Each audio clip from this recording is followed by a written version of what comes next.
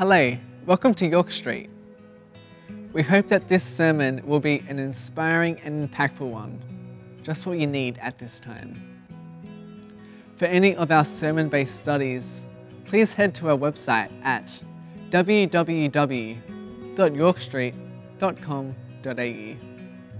So grab a cuppa, grab your notebook, whatever you need, and we hope that you enjoy the sermon.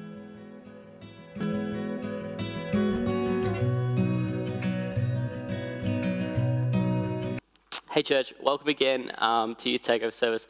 My name's Matt, for those who don't know me. I'm one of the youth kids here at York Street, and it's my privilege to bring to you the word today.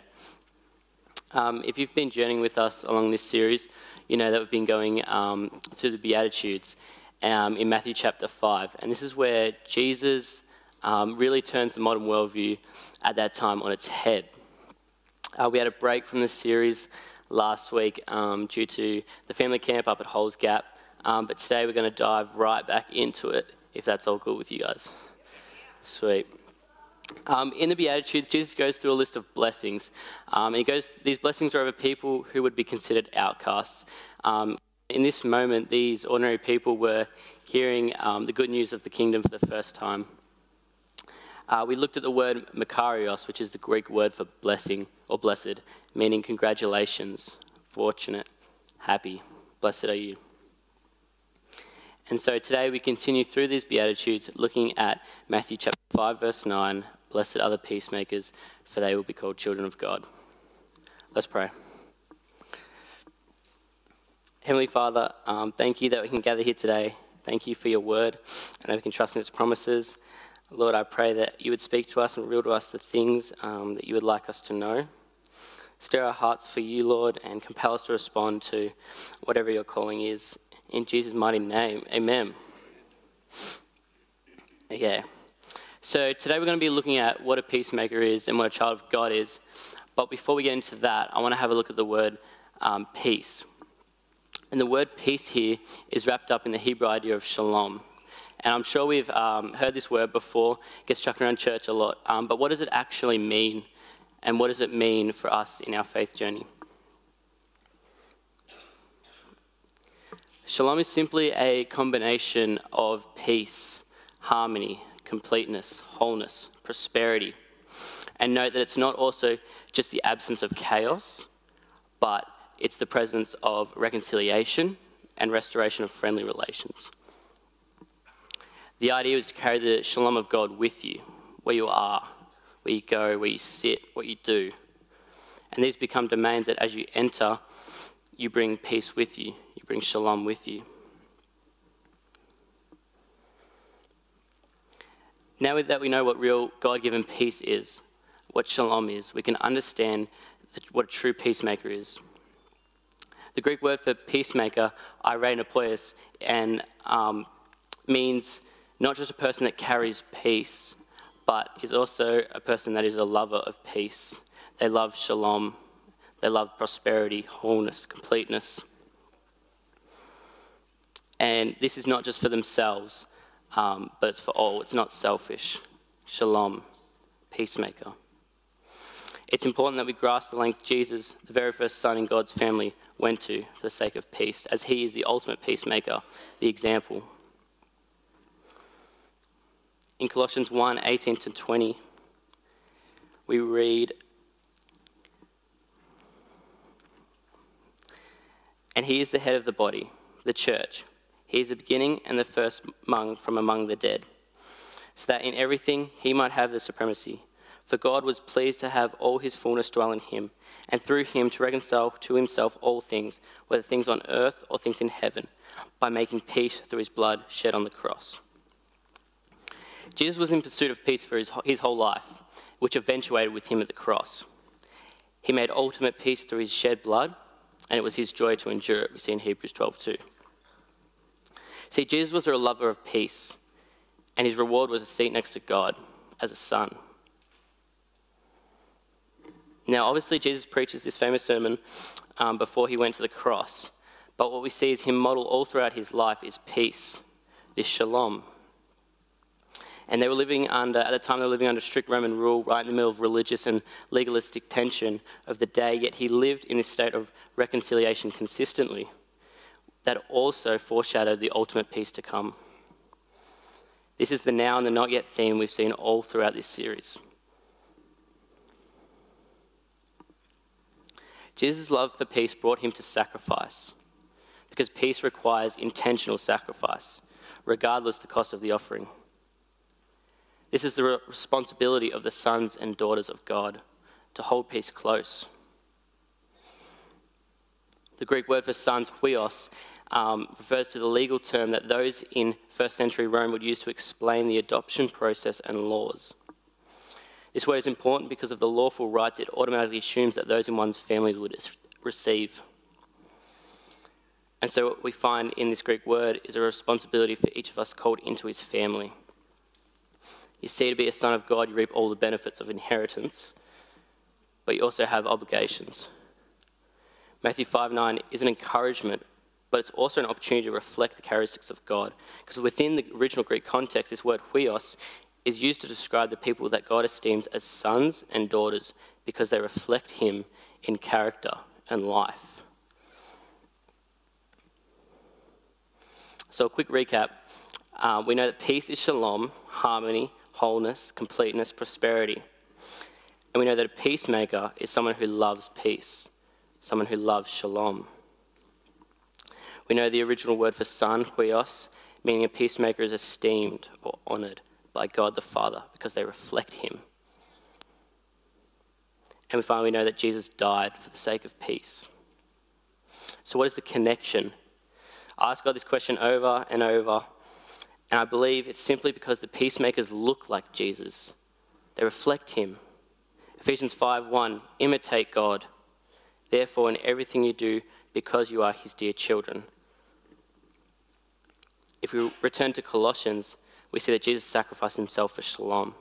And the New Living Translation says, he, Jesus, made peace with everything in heaven and on earth by means of his blood on the cross. God honours Jesus' sacrifice, and now he's seated at the right hand of the throne of God. The Father sees the ultimate peacemaker in his Son, Jesus, and so God, esteeming the Son, places him in this position of honour next to him.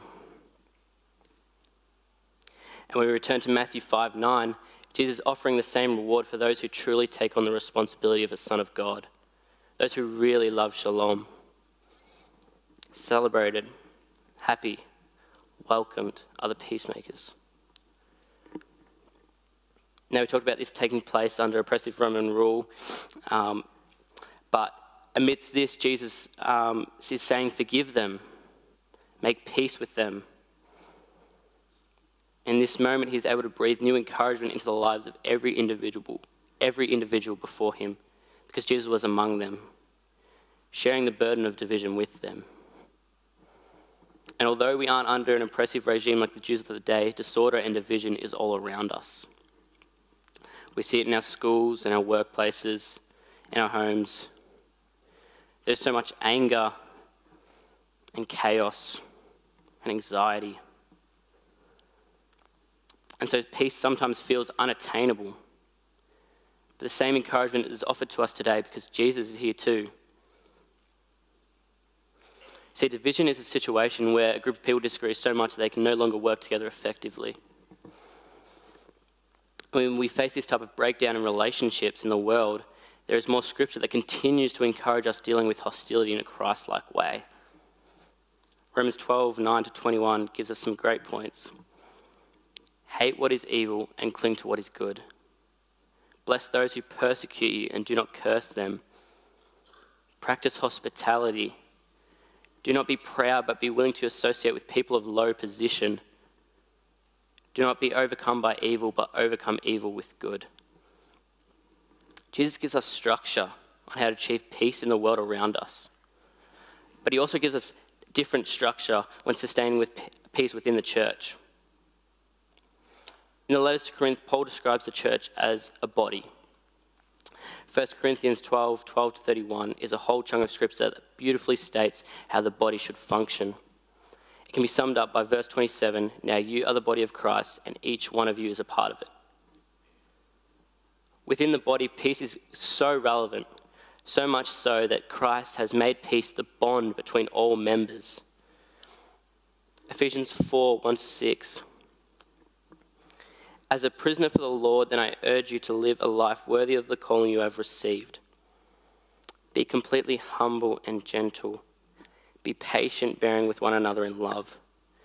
Make every effort to keep the unity of the Spirit through the bond of peace.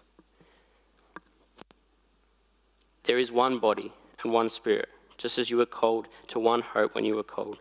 One Lord, one faith, one baptism. One God and Father of all, who is over all and through all and in all. This goes on to list all the ways Jesus has given the church and its members different giftings, and how God has made us unique with our own personalities and gifts. Because when the body is working together in unison, it causes the body to build itself up in love and growth. Sometimes our differences can cause tension, but God isn't trying to convict difference, He's trying to convict division. This is why verse 3 charges us to make every effort to keep the unity of the Spirit through the bond of peace. Jesus isn't coming back for a church that's divided, He's coming back for the one body, the bride. God has given us this peace to bind the body together. Jesus is the head of the body. And because He's the ultimate peacemaker, we must fix our eyes on Him to maintain this bond of peace within the church. This is a gift that Jesus thought of and demonstrated throughout His ministry on earth. Can you imagine, just for a moment, if we didn't have the constant opportunity for resolution, the tool created to restore? He understood that the church would need something to bind them together. Imagine if we didn't have this kind of peace.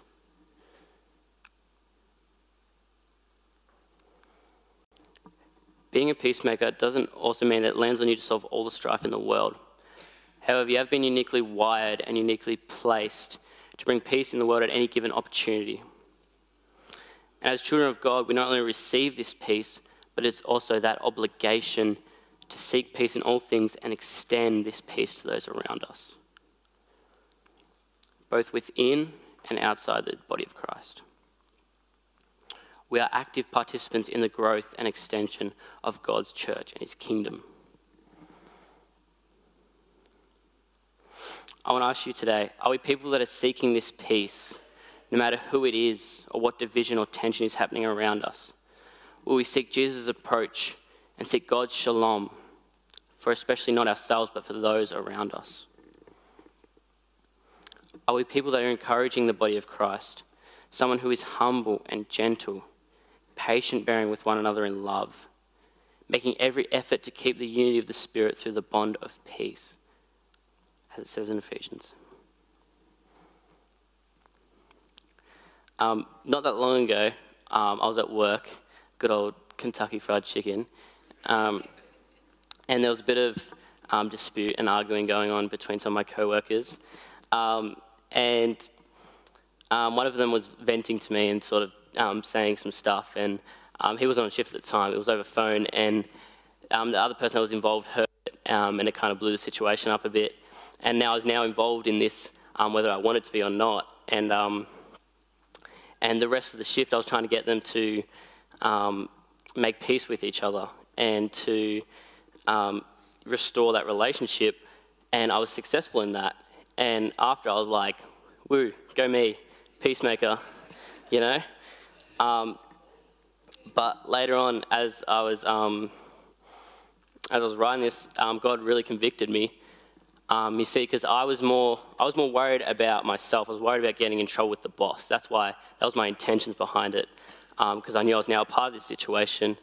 So I wasn't worried about the peace between my co-workers. I was more worried about myself.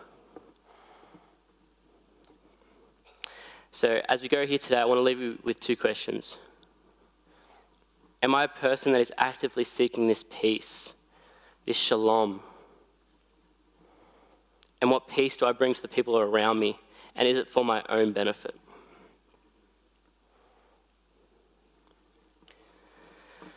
Paul puts it well in his letter to the Philippians, reading from chapter 4, verse 6.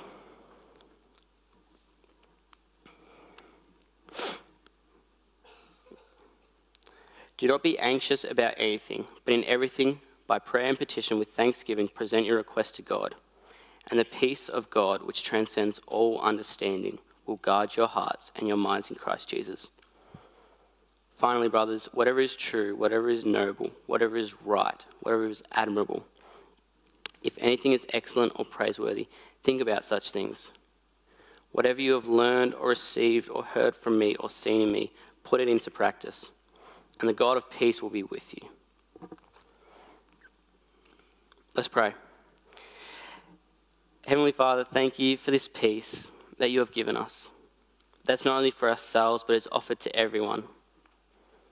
Lord, help us look to you for guidance when we're in the midst of chaos. Help us to be a church that is fully bonded through your peace. And I pray that we can extend this peace wherever we go. Thank you that you promise to guard our hearts when we strive for peace. In Jesus' mighty name, amen. Thank you for watching this message. We hope that it was inspiring and powerful and just what you needed at this moment. If you would like prayer or to find our sermon-based studies, please head to our website or check the description below for a link. If you enjoyed the video, feel free to share the video, like, subscribe and hit the bell icon for updates of when we release new videos. Remember, life can be tough, so let's do it together.